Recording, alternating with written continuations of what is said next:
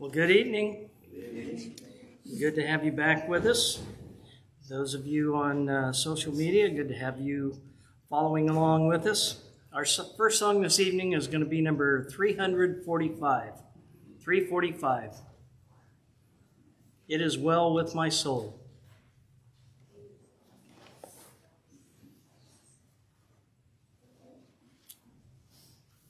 345. When peace like a river attendeth my way, when sorrows like sea billows roll, whatever my lot, thou hast taught me to say, it is well with my soul. It is well with my soul. It is well with my soul. Though Satan should buffet, though trials should come, let this blessed assurance control, that Christ hath regarded my helpless estate, and hath shed his own blood for my soul. It is well with my soul. It is well with my soul. My sin, oh, the bliss of this glorious thought.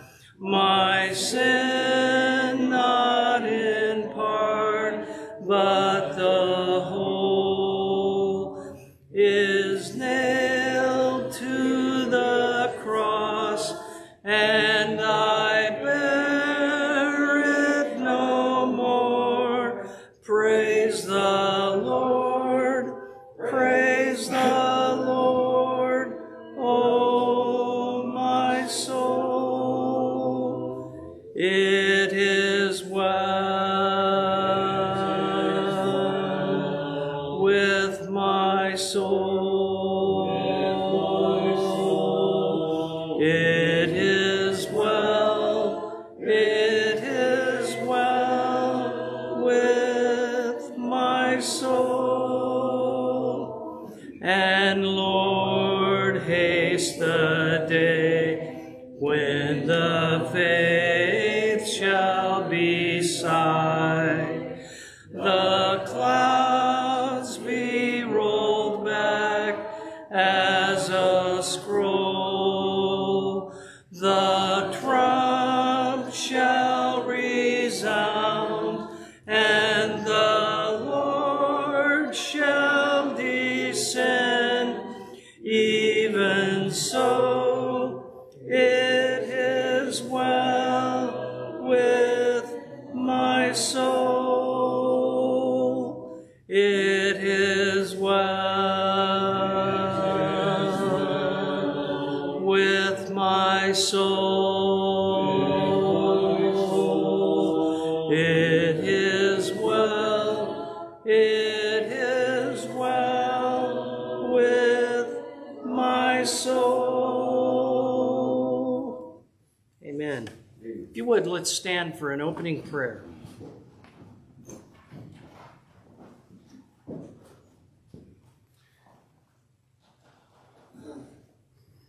Dear Lord, we thank thee, Father, for this beautiful day that was given to us. We thank thee for the rain that thou hast also refreshed the earth with. We have so many things to be thankful for, Lord. Thank thee for the institution of marriage and blessing us with children. Above all, we thank thee for our Savior Jesus and his blood that washes away our many sins. Thank thee for this congregation that meets here. We're mindful of all those that are traveling at this time. Pray for their safety, that they'd reach their destination without fear or harm coming to them. We thank thee for our preacher and good mind he has, and for the Holy Scriptures to guide us until that great day when Jesus comes again. And pray that thou would help us all to remain faithful until that time. In Jesus' great name, amen. Amen. Please be seated.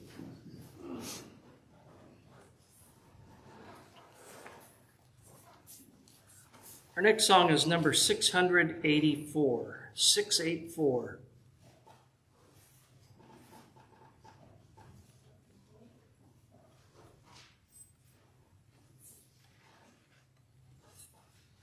$684.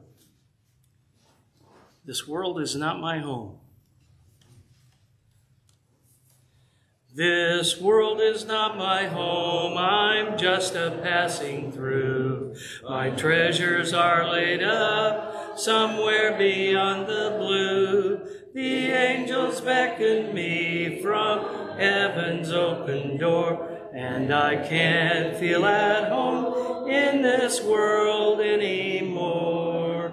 Oh Lord, you know I have no friend like you. If heaven's not my home, then Lord, what will I do? The angels beckon me from heaven's open door, and I can't feel at home in this world anymore. They're all expecting me, and that's one thing I know. My Savior pardoned me, and now I onward go. I know he'll take me through, though I am weak and poor, and I can't feel at home in this world anymore. Oh Lord, you know I have no friend like you. If heaven's not my home, then Lord, what will I do? The angels beckon me from heaven's open door, and I can't feel at home in this world anymore.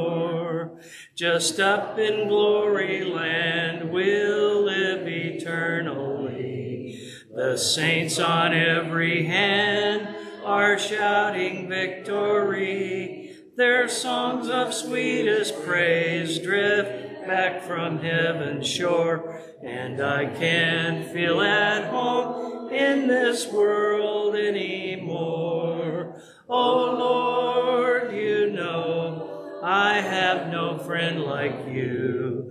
If heaven's not my home, then Lord, what will I do? The angels beckon me from heaven's open door, and I can't feel at home in this world anymore. Amen. Our next song will be number 542. 542.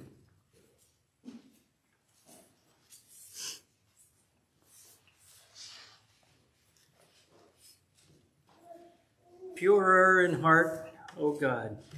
Following this song, we'll have our prayer list. 542. Purer in heart, O God, help me to be. May I devote my life wholly to Thee. Why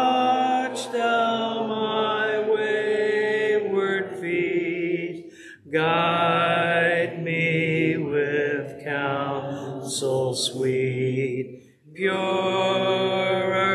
in heart, help me to be purer in heart, O God, help me to be. Teach me to do thy will most lovingly. Be thou my friend and guide.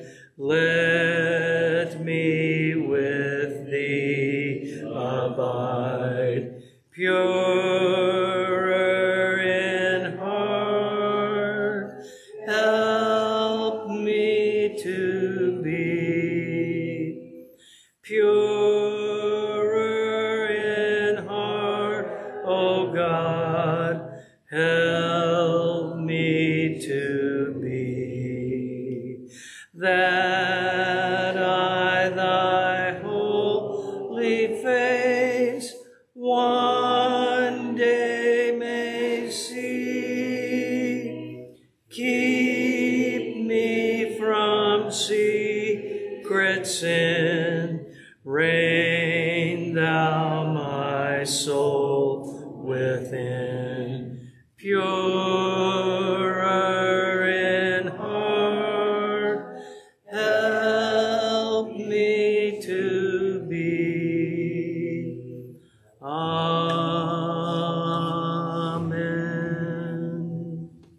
This time we'll have our prayer list.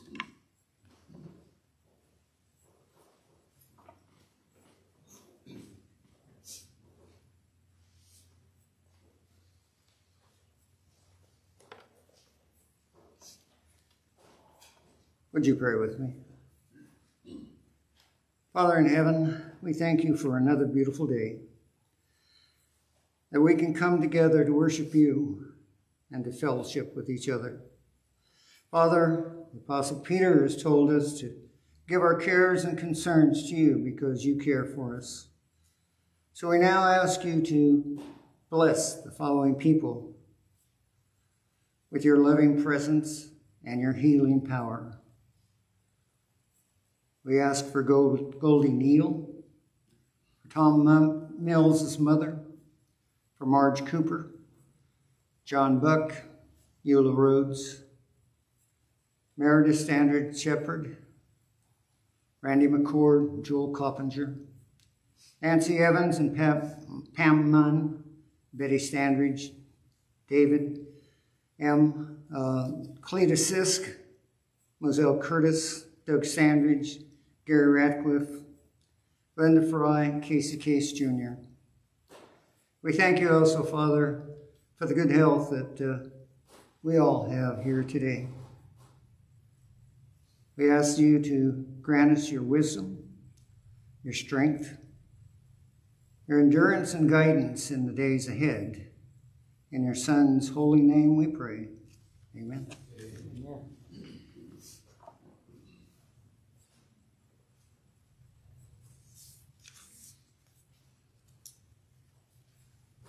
Song before our sermon this evening will be number 619, 619.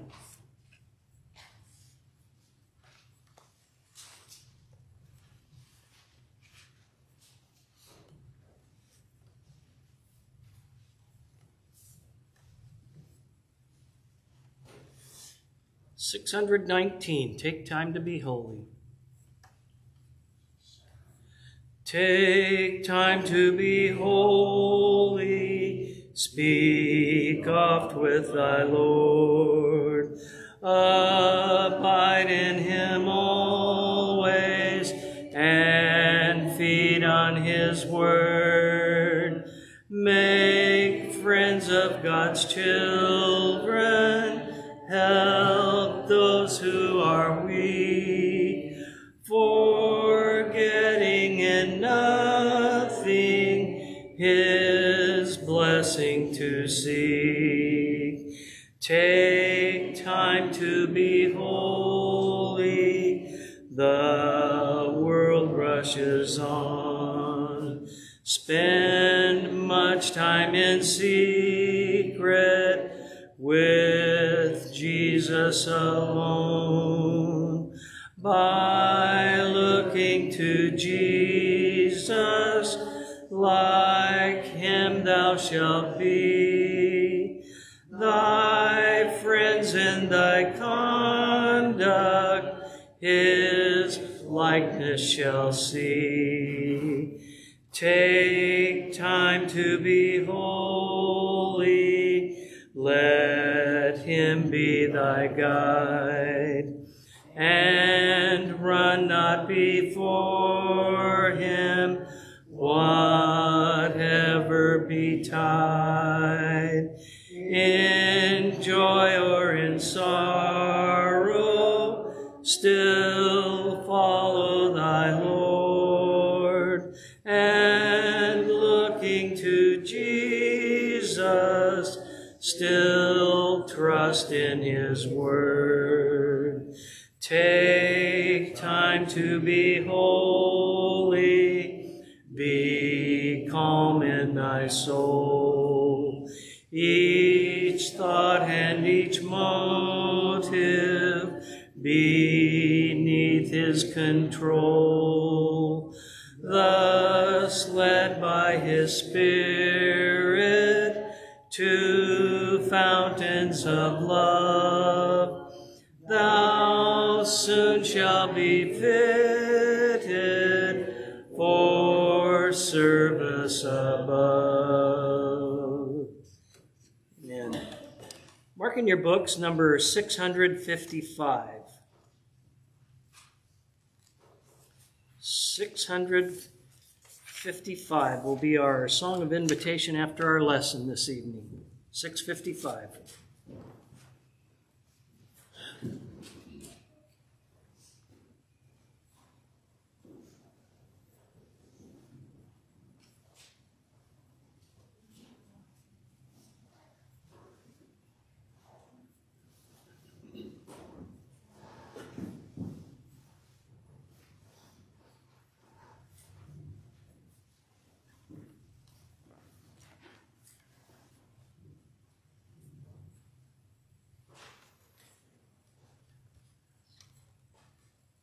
This is our last service together this year,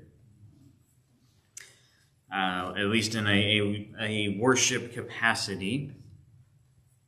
We've been looking at leadership and leaders in the Old Testament. We looked at the judges. We looked at men like Samuel. We've looked at a few of the kings. And tonight, as we kind of conclude this series, I want to kind of look at a big picture view of why it's so important that we have people step up and be good leaders. And one of the best examples that I can think of that is the nation of Israel, especially during the time of the divided kingdom.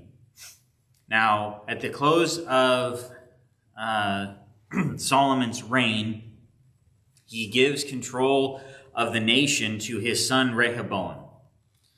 And unfortunately, Rehoboam didn't follow in his grandfather's footsteps, but was a little bit closer to his father's footsteps and not always respecting God and respecting the ways that he should. And Rehoboam made enemies. Now, God had already, we need to be clear about this, God had already promised Solomon that he was going to take the kingdom, at least in part from him, because of his failings, especially in the form of idolatry. But we have the rise in the northern kingdom of men like Jeroboam, who leads a coup, takes the northern 10 tribes, and begins the northern kingdom of Israel, leaving Judah essentially alone in the southern kingdom. Now, Jeroboam was not a godly man. In fact, he was so selfish, and today we might even use the term narcissistic, in that he was worried that if he did not do something to prevent it, that Israel would continue to go to Jerusalem for worship and therefore weaken his kingdom. And so instead what he did is he established in Dan and in Bethel sites of idolatrous worship. Not necessarily pagan worship, at least it did not begin that way, but it was idolatrous. And we need to understand that there is a difference between those two things. What happened at the base of Mount Sinai was idolatrous, but it was not pagan. What happened at Dan and Bethel was idolatrous, but not pagan. In those instances, Jeroboam must have been reading the Exodus, because he decided that what he was going to do was cast 2 golden calves and put one each in Dan and Bethel in temples, and he established a false priesthood to lead Israel in worship. Now, it began as an idolatrous version of Judaism.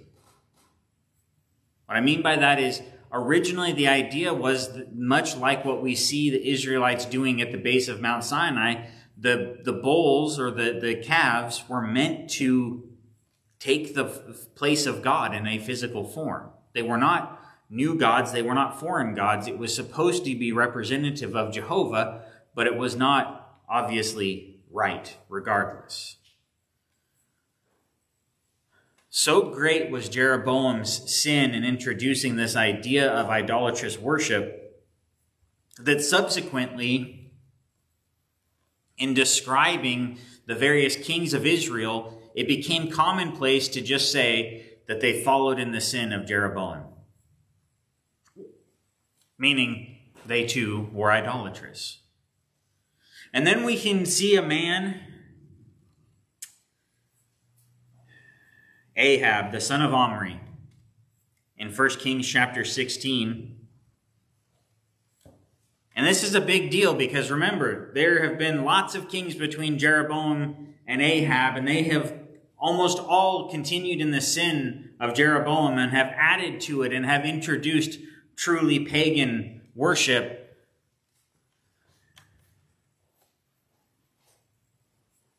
But in verse 30 of 1 Kings chapter 16, it says, Ahab, the son of Omri, did evil in the sight of the Lord more than all who were before him. Here's my favorite line, though. Maybe my favorite verse in all of the Old Testament. And it came about as though it had been a trivial thing for him to walk in the sins of Jeroboam. Remember, I said that God used that phrase, walking in the sins of Jeroboam, to categorize them as idolatrous. And what God is saying is that Ahab, he's like, man, Jeroboam's got nothing on me. For it was a trivial thing for him to walk in the sins of Jeroboam, the son of Nebat, so that he married Jezebel, the daughter of Ethbaal, king of the Sidonians, and went to serve Baal and worshipped him. He married a foreign woman who was wicked as they come, and together they introduced the worship of Baal or Baal to Israel.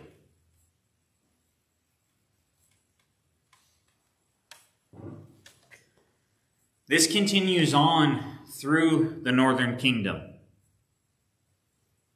The northern kingdom from Jeroboam the first, and I want to be clear about this because there's a second Jeroboam that ruled, and sometimes he's referred to as Jeroboam II or Jeroboam the second. They were not actually related to each other. It's just they shared the same name, and there needs to be a way to tell the two apart.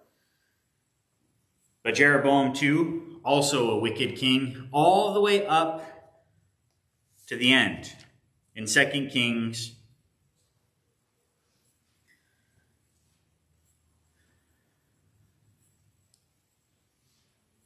Second Kings chapter 17, when Hoshea, the son of Elah, became king of Israel in Samaria and reigned 9 years.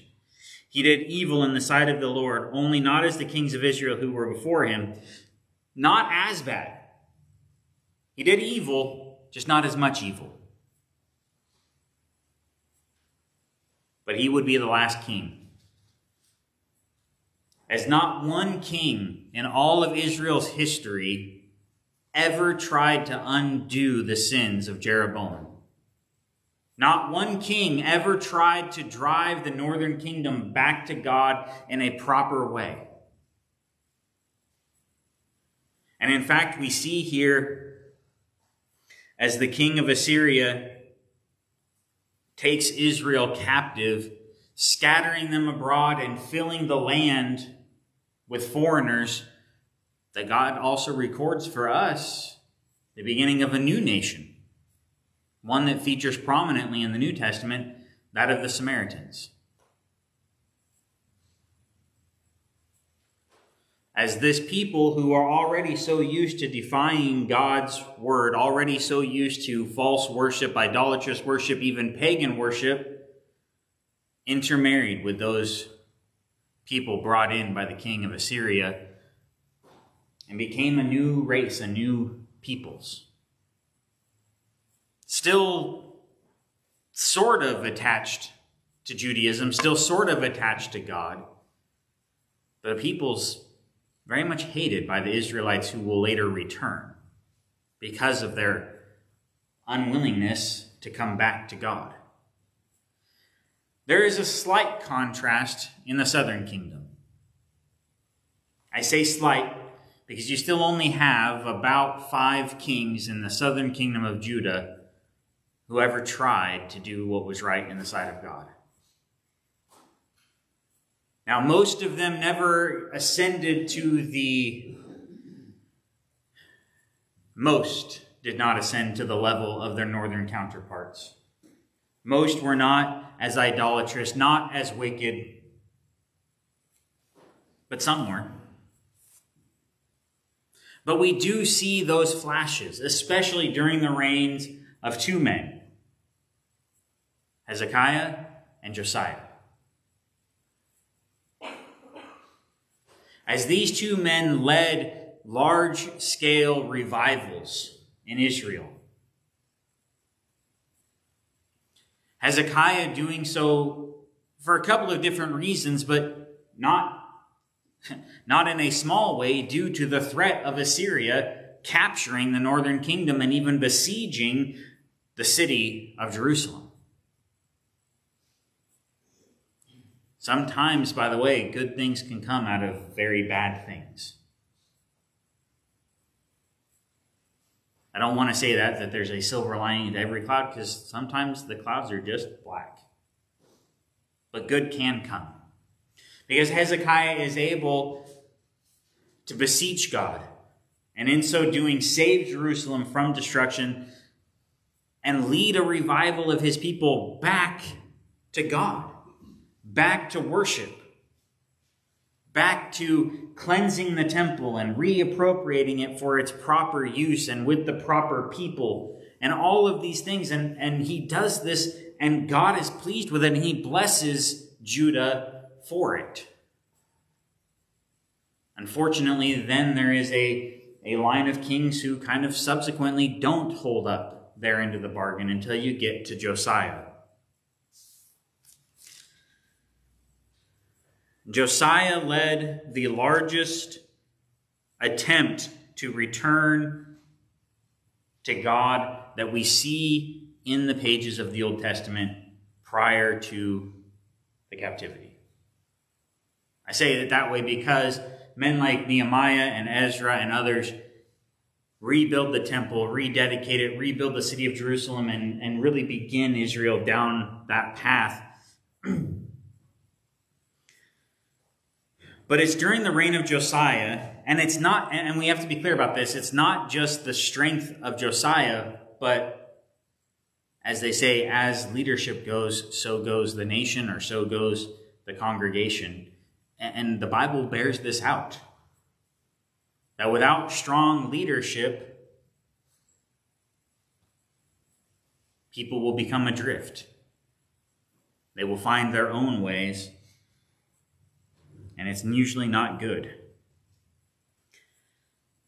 But a man named Hilkiah, the high priest, and Shaphan, a scribe, found the book of the law. And I want you to think about that. You see, because the priests and the scribes, their job was to take care of the Word of God.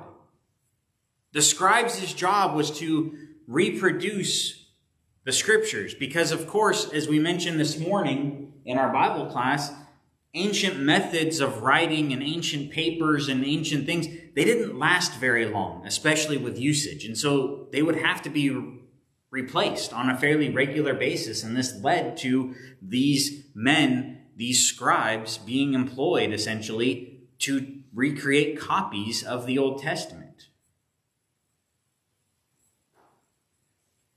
The priest's job was to teach people. It wasn't just to offer sacrifices. It wasn't just to tend to the temple. It was to teach the people the law of God. That was their job. And here we have the high priest and the scribe finding the book of the law. That's how bleak it was. They didn't even know where the Bible was.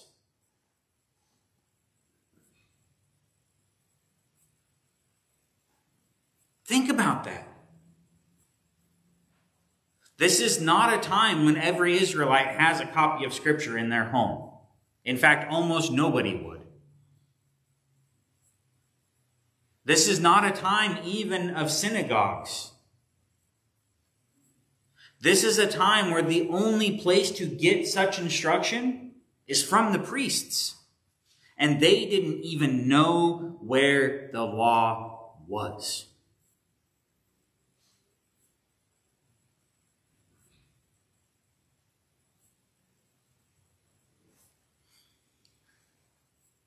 But it wasn't just that these men found it. It's that they had the devotion to God. They had the strength. They had the guts to take it to the king and say, you need to hear this. This is a dangerous thing to do. Remember, these kings have not been good. Not as bad as their northern counterparts, but not good.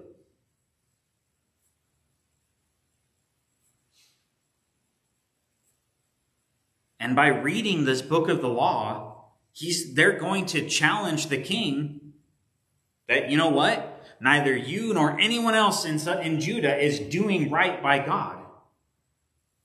And that might not go over very well.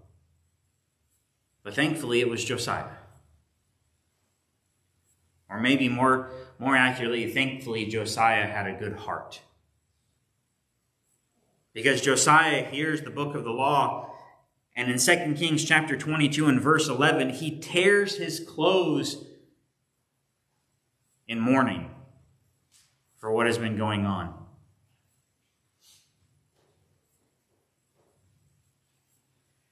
And he tells them to go because he knows that the anger of the Lord is burning against Israel. And he says, you go and you find the priests and you find the elders and you make sure they follow this book.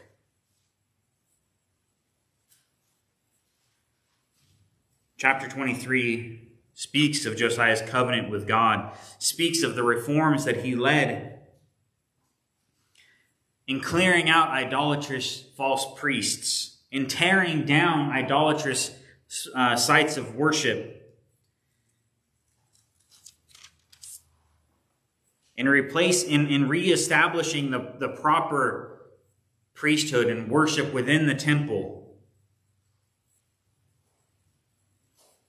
And it says that he reinstituted the Passover. And in chapter 23 and verse 22, it says something else that is so shocking to me. It says, surely such a Passover had not been celebrated from the days of the judges who judged Israel, nor in all the days of the kings of Israel and of the kings of Judah.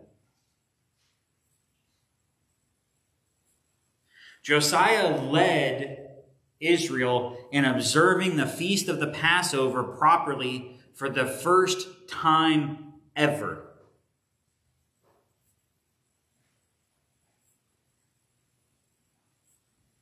Including during the reigns of Saul, David, and Solomon.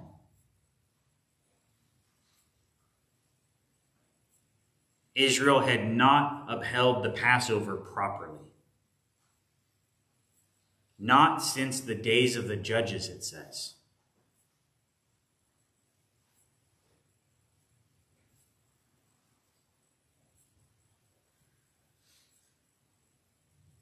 But in the 18th year of King Josiah, this Passover was observed to the Lord in Jerusalem.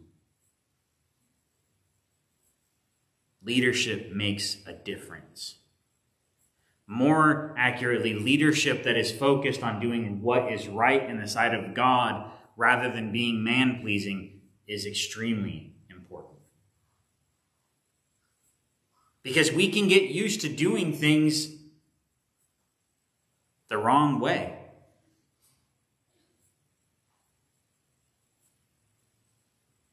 We can get used to not giving God what he is due.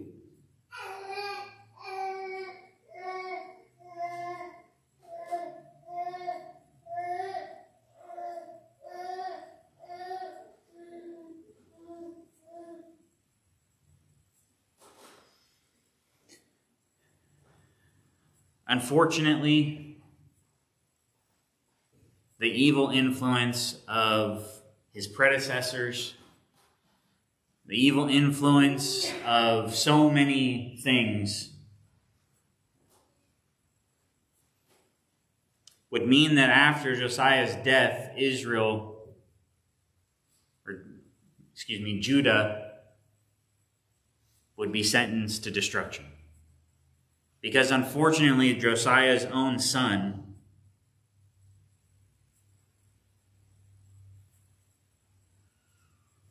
did worse than anyone before him, undoing much of his father's work in reestablishing idolatrous worship.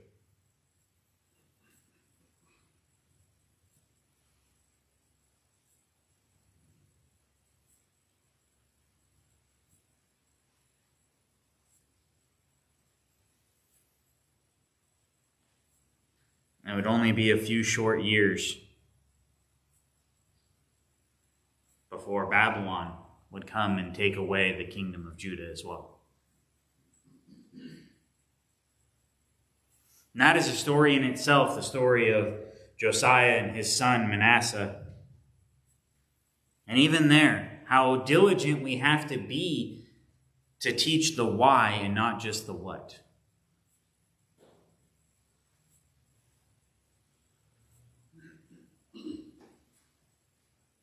Because it only takes one generation.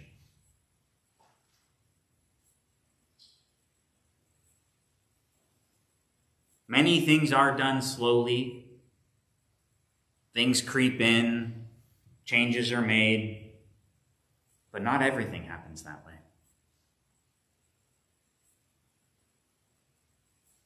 If there's not good leadership, it can happen almost overnight. And so we have to be concerned not about just being good leaders for ourselves and for today, but in building good leaders for tomorrow.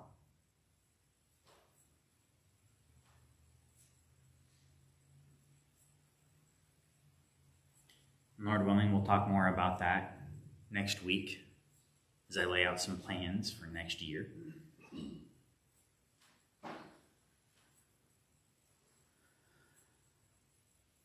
I would have liked to spend maybe a little bit more time on this subject, but it is what it is. I would encourage you, look at these passages, look at the books of 1st and 2nd Kings, and look at just how important good leadership is. And I want to be clear about something else, just briefly. Is that even in the days of these kings, even in the days of men like Ahab, it's not as though Israel was without good leadership. Because it was during the days of Ahab that Elijah walked the earth, and Elijah and Ahab battled, and I mean that literally, they battled for the length of both of their lives.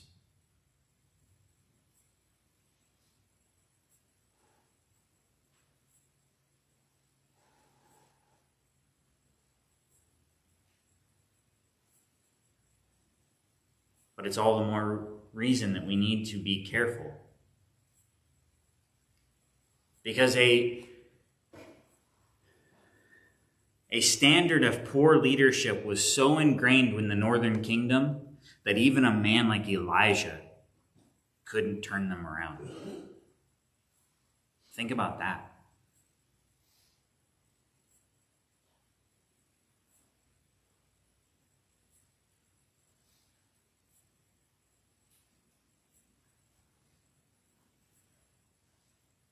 Brethren, we owe God more than that.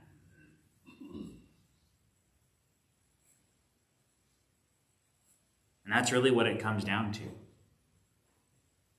Is when we respect God, when we understand what He's done for us, and when we desire to do what is right for Him and to Him because of that love, devotion, and respect, that's when good leadership is born. When we become ungrateful,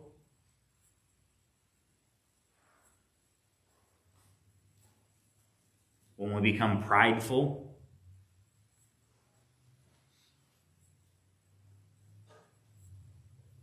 that's when things go astray.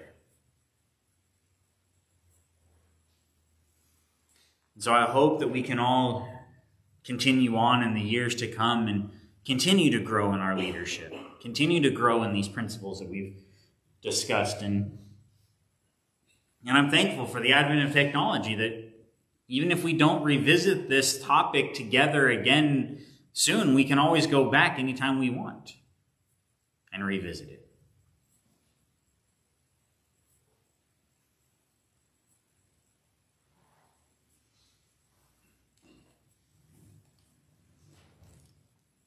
And so I'll close going all the way back to Joshua, one of the first leaders. Echo the words of God when he told Joshua, or when Joshua challenged Israel, I should say, that we have to choose today who we're going to serve. And then we have to choose tomorrow who we're going to serve. And every day after that.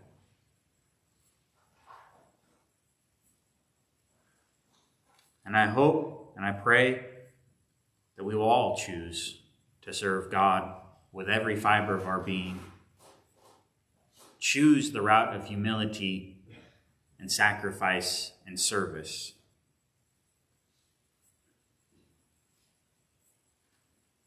And that the church will be better off for it.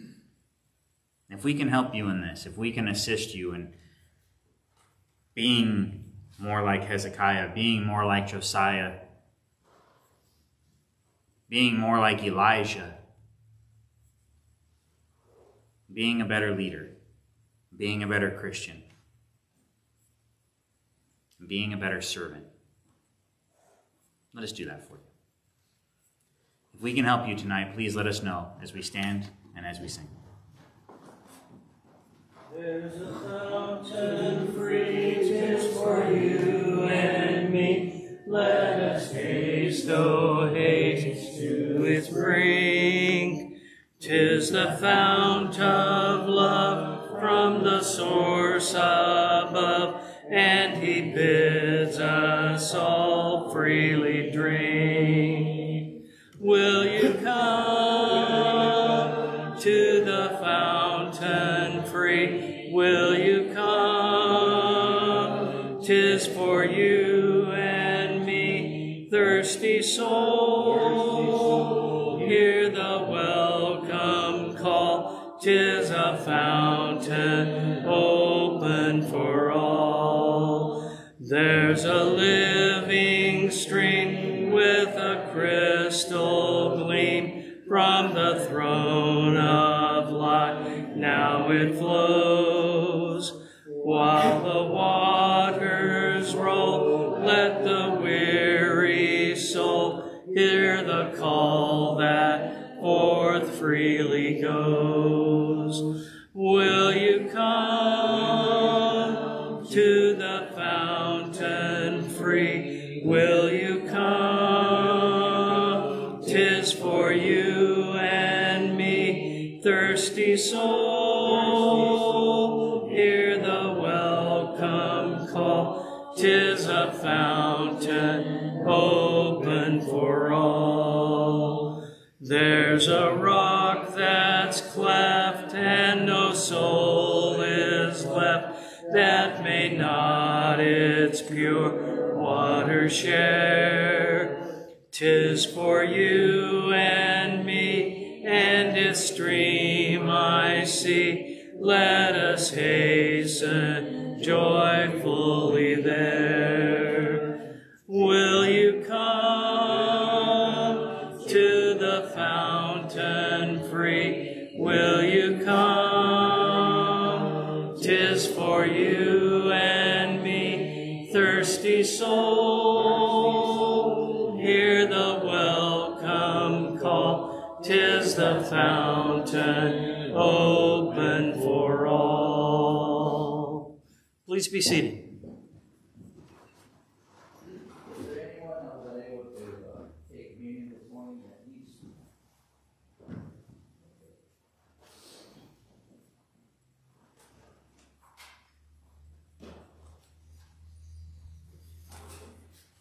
Good evening, everyone.